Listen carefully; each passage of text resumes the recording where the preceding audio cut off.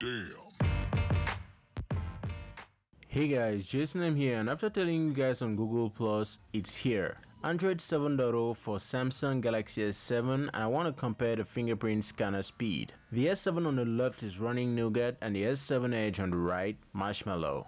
Let's begin. First, from screen off.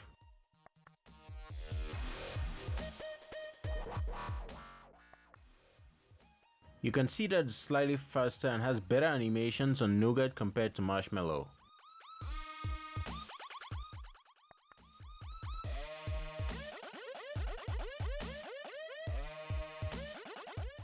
And now from the lock screen.